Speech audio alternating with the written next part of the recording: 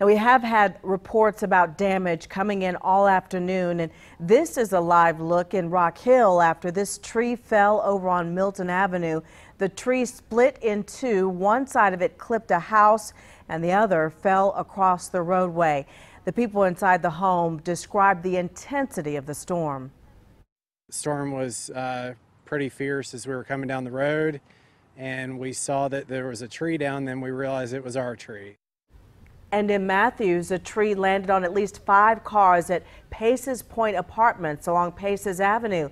You can see in the shot, some of the images, several cars with heavy damage. Look at that.